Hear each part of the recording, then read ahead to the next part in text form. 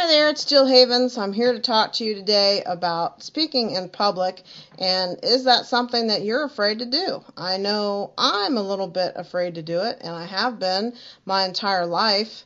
I remember back when, I don't know, it was about 15 or 20 years ago. Let's say 15.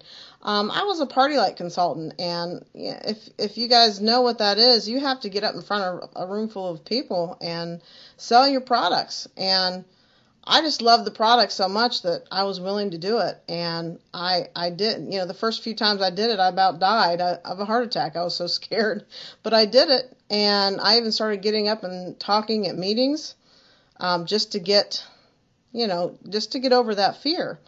And I did it, but I haven't talked in front of people since then. So what it really boils down to, if you're nervous about talking in front of people, public speaking, that all has to do with your self-image.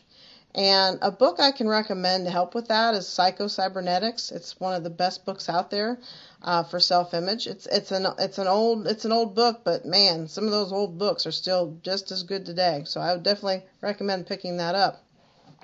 Because once you realize, the first step in solving any problem is acknowledging what it is. And once you acknowledge that you have a problem with self-image, that's the first step to fix it. And you can. It is fixable. It's definitely fixable.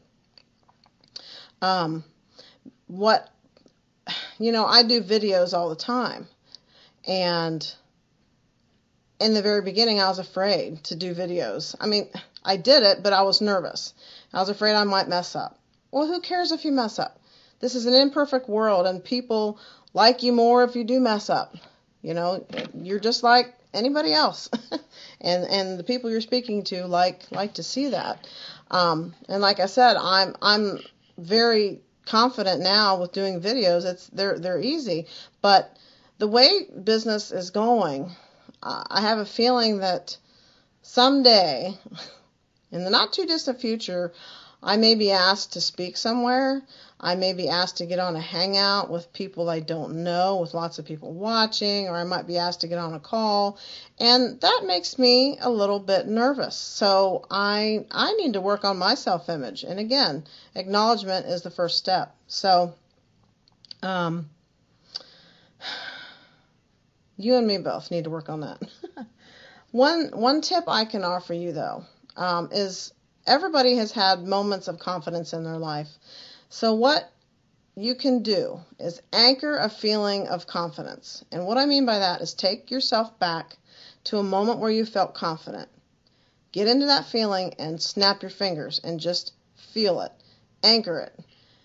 And then when you get to that thing that makes you nervous, whether it's public speaking or anything else, when you are getting ready for that, snap your fingers. Bring yourself back to that feeling of confidence, because the more practice, the more times you do that, the closer you're going to get to feeling comfortable. And pretty soon, it's going to be as easy as talking to somebody on Facebook, as easy as doing a video. All you got to do, anchor the feeling, remember it, practice it. You are good to go. And again, one of the best books out there to help with your self-image, Psycho-Cybernetics. So I would definitely recommend picking that up. And hopefully this video helped. If it helped you, if you liked it, I would sure appreciate a like, a comment, or even share it with your friends. Until next time, we'll see you soon.